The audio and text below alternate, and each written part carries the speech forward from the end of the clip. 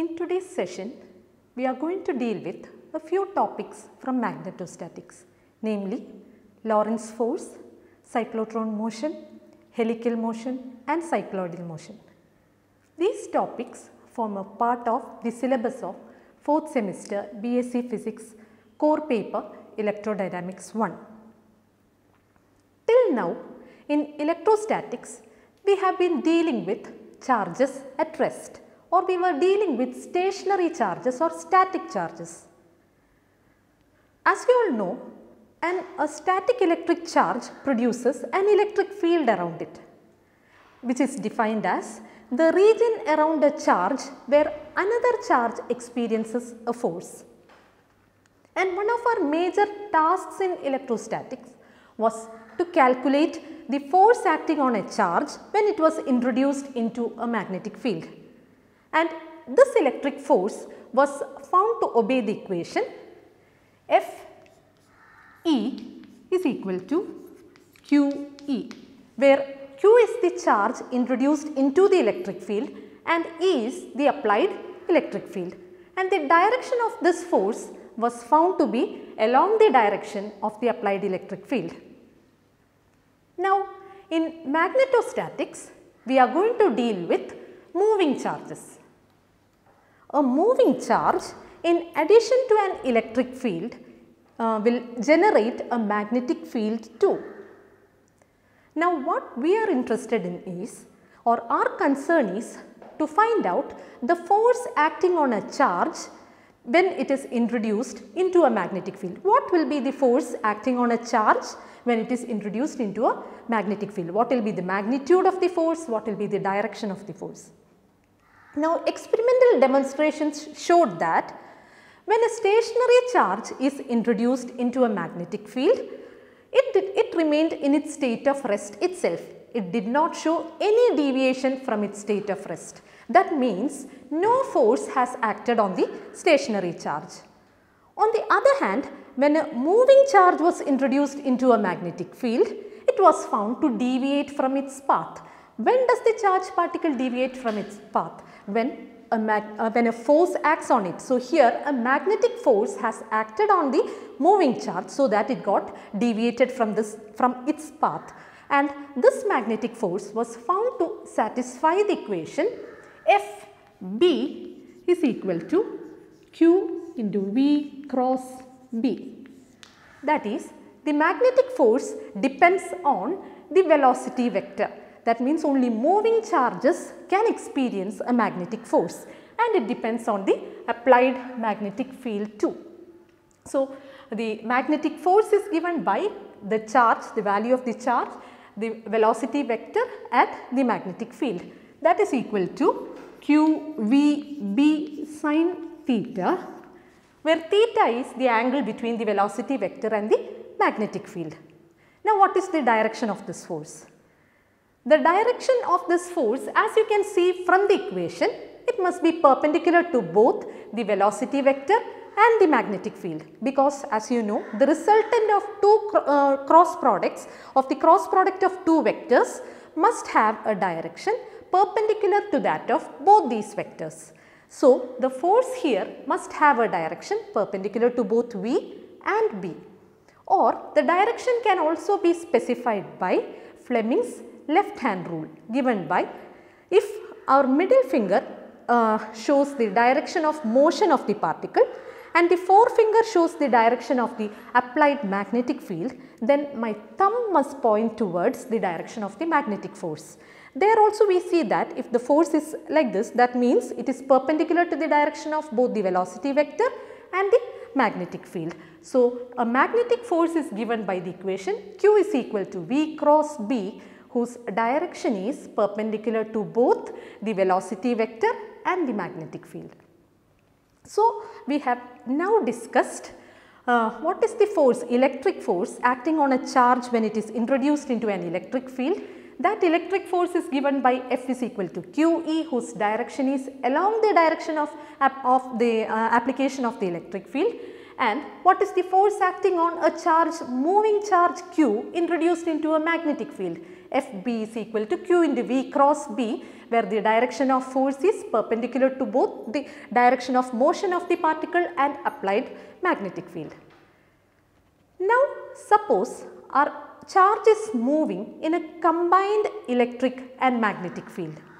Then what will be the total force acting on the particle?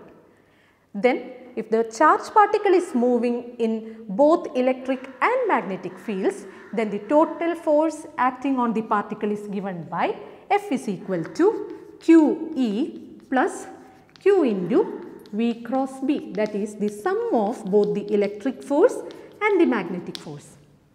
This net force acting on a moving charge when it passes through a combined electric and magnetic force is called a Lorentz force, the first topic in our syllabus. I repeat, Lorentz force is the net force acting on a moving charge when it is placed in both, or when it is moving through a combined electric and magnetic field. Now I have told you, when a charge is moving through a magnetic field, it experiences a magnetic force given by this equation.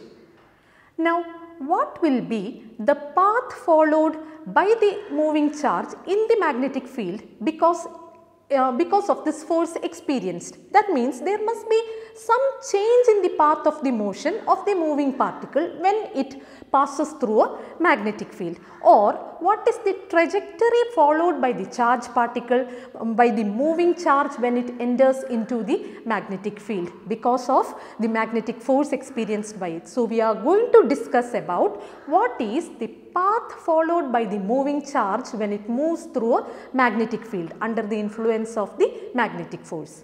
Here we have to consider two cases. Case 1, when our moving charge is moving perpendicular to the direction of the magnetic field. I will draw it here. The case 1 is when my charge particle is moving. If B is the direction of the applied magnetic field, my charge particle is moving along this direction, that is perpendicular to the direction of the magnetic field.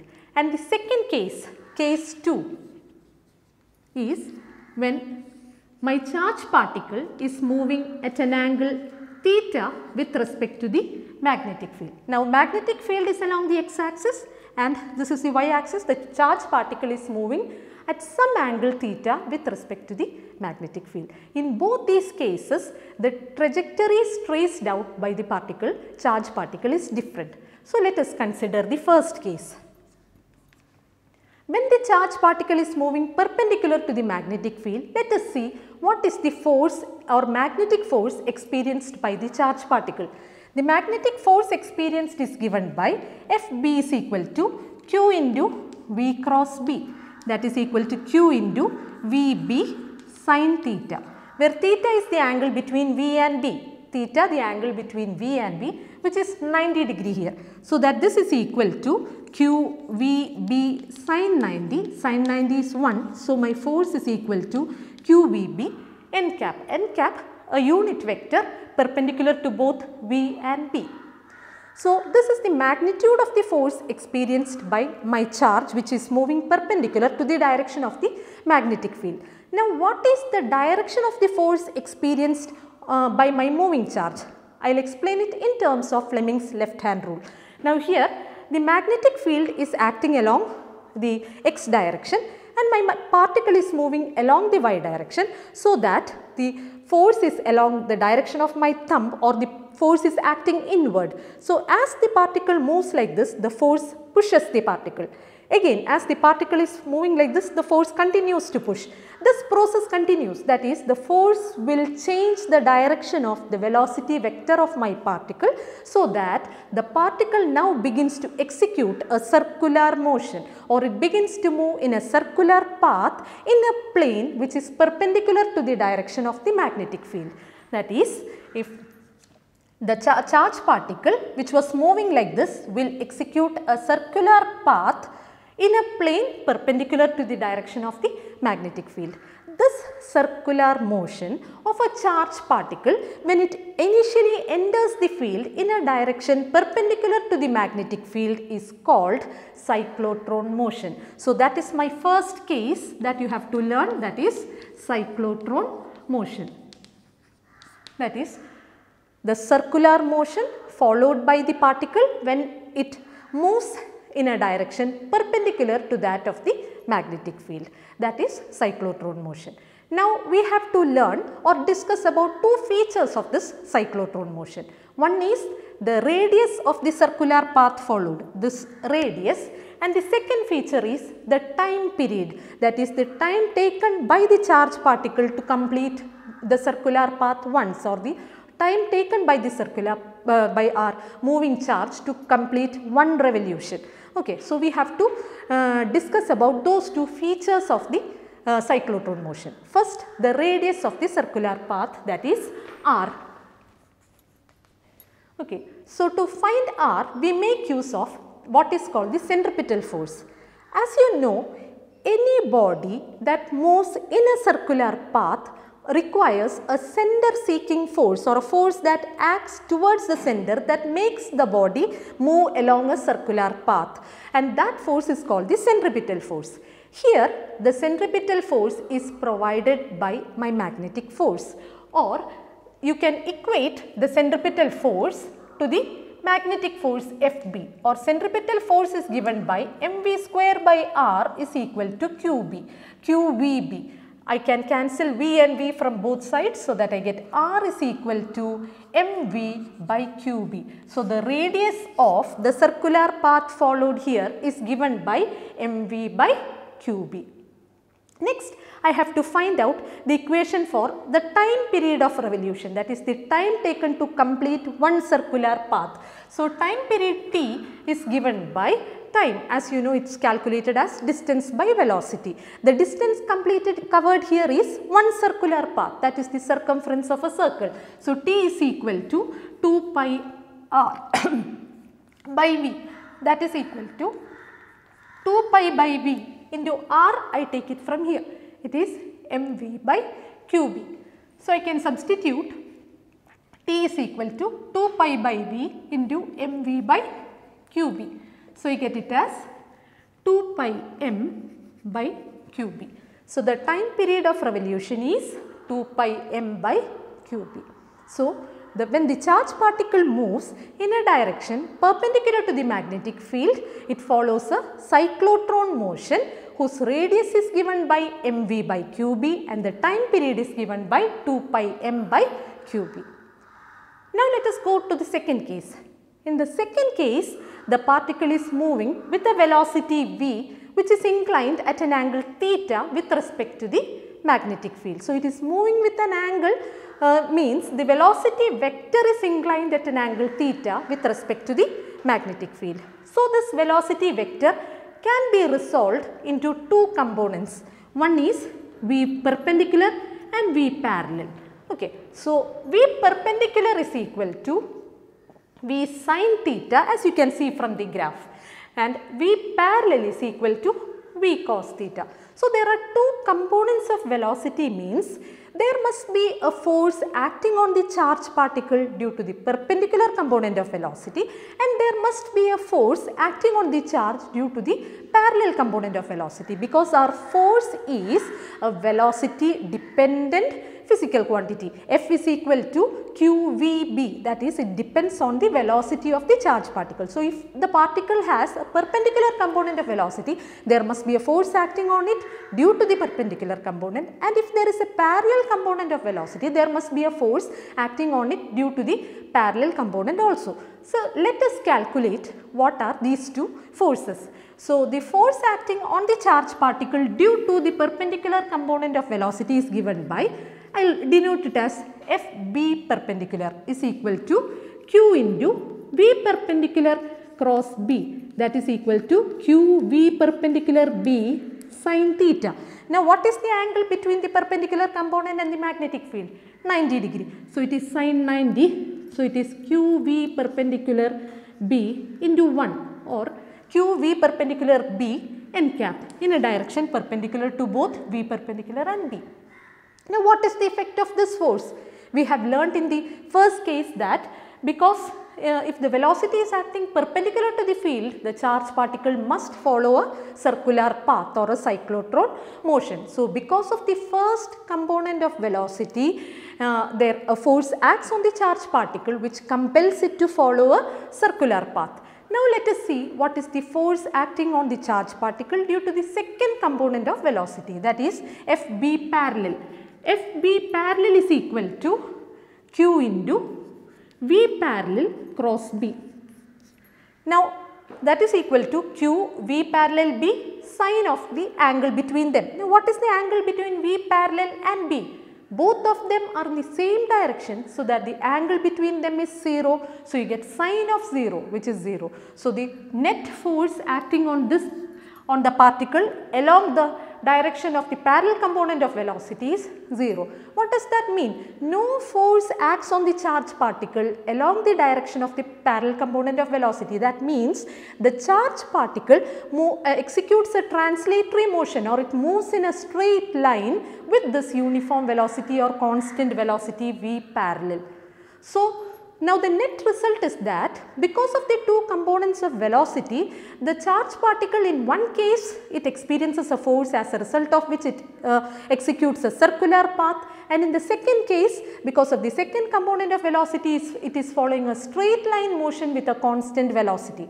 The net result of these two is that the charged particle will now execute a circular path which moves forward along a direction parallel to that of the magnetic field. Because of the effect of both the components of velocity, the charged particle now executes what is called a helical motion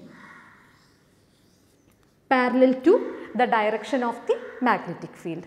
Okay, so when a charged particle is moving at an angle theta with respect to the magnetic field, it will execute a helical motion. Here again we have to learn about two features of this helix. One is the radius of the helix, and the second one is the pitch of the helix.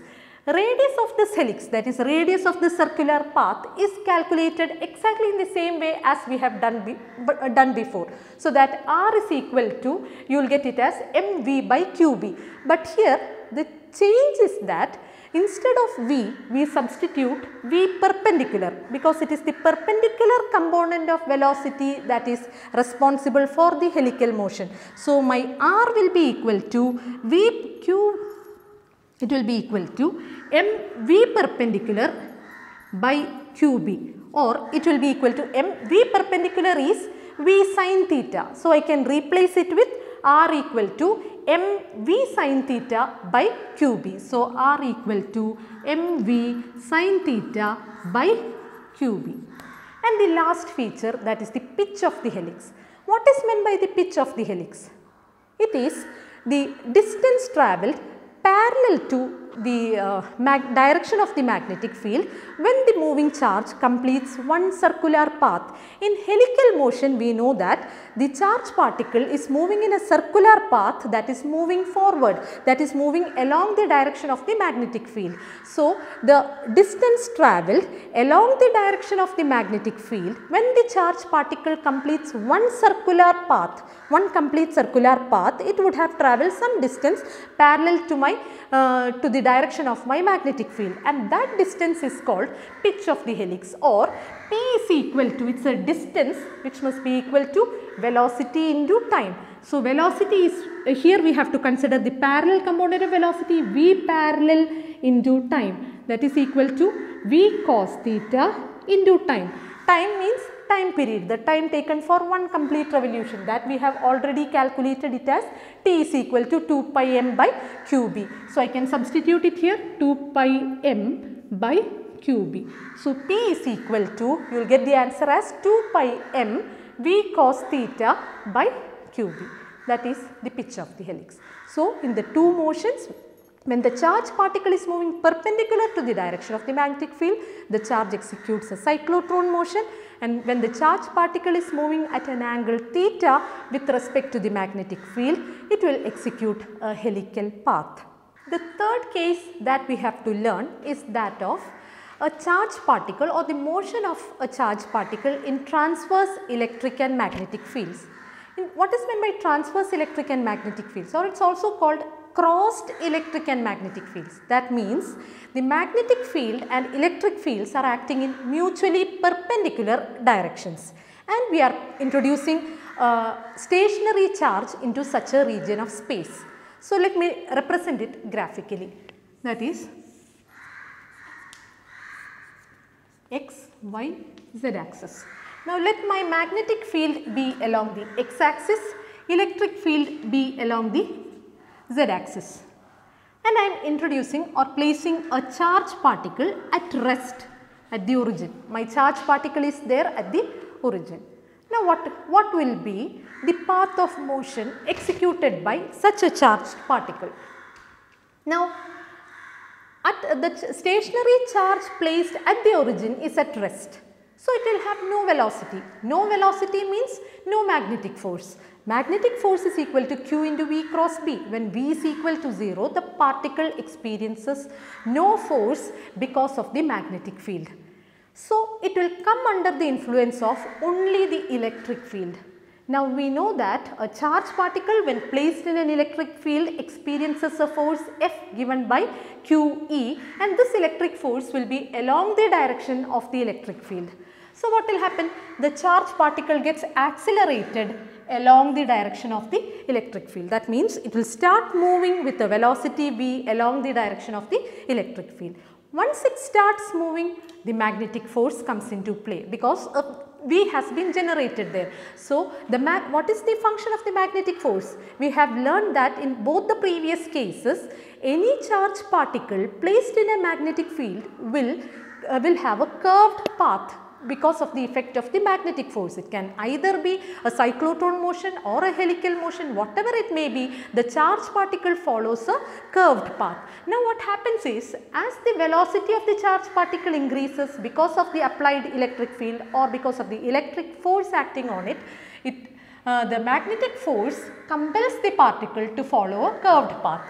As the velocity of the charged particle increases because of electric force, the velocity increases and the magnetic force curves the charged particle, or it compels the charged particle to follow a more curved path, so that now the charged particle turns towards the y axis. The charged particle just turns towards the y axis. As soon as the charged particle moves towards the y axis, what happens is that it is now moving against the electric force. Electric force is acting in this direction, but the charged particle is moving downward. That means its velocity will reduce, or the charged particle will decelerate, so that by the time it reaches the y axis or touches the y axis, its velocity will be 0. The magnetic force acting on it will be 0, and the charge will be completely at rest by the time it reaches this position. Now, the charge is exactly in the same condition as it was at the origin, when it was placed at the origin, that is, it is at rest. Only the difference is that it has moved some distance along the y axis. So, this again what happens, our cycle repeats, that is, the velocity of the particle is 0, magnetic force acting on the particle is 0. So, it is only under the influence of the electric field and an electric force acting on it, which will accelerate the charged particle up with the velocity v. Now, magnetic force comes into play. It will try to curve the path of motion of the charged particle, and as velocity increases, the curvature of the path will increase, and the charged particle then turns towards the y axis. Once it turns towards the y axis, it is moving opposite to the direction of the electric field. Its velocity will reduce. By the time it touches the y axis, its velocity will be 0, magnetic force will be 0, and the particle will be at rest. And this process continues, or this cycle continues. So, this is the path of motion followed by a charged particle when it is moving through a mutually perpendicular electric and magnetic field, and this path is called a cycloidal path. So, the charged particle when placed in a transverse electric and magnetic field follows a cycloidal path. I hope it is clear to you. Now, let us sum up what all things we have learned in this session. First, Lorentz force, that is the resultant force acting on a charged particle in a combined electric and magnetic field is called Lorentz force. F is equal to QE plus Q into V cross B. The second part, what we tried to do was we found out the trajectories of a moving charge in a magnetic field. The first condition, the charged particle is moving perpendicular to the direction of the applied field. Then the path followed by the particle is a circular path, or the charged particle executes cyclotron motion. The second case, when the charged particle is moving at some angle with respect to my magnetic field, then the charged particle executes a helical motion. And the third case, when the a stationary charge is placed in a crossed electric and magnetic field, or when a stationary charge is placed in a transverse electric and magnetic field, then the path followed by the charged particle is a cycloidal path, as shown in this figure. Next, what we have to learn is the mathematical proof of this cycloidal path followed by a stationary charge placed in the transverse electric and magnetic field, which we will continue in the next session. So, I hope all what has been discussed till now is clear to you. For any doubts, you are free to contact. Thank you.